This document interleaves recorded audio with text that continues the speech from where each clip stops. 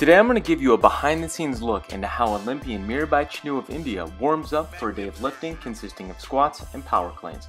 This particular workout in St. Louis at the lab gym started like most with a nice cup of coffee, and then right into a dynamic warm-up that lasts between 20 and 25 minutes. During this part of the warm-up, she is constantly moving from one exercise and movement to the next, moving every single joint in the entire body and getting blood flowing. After a few minutes, she then goes for a little bit of a jog around the entire gym.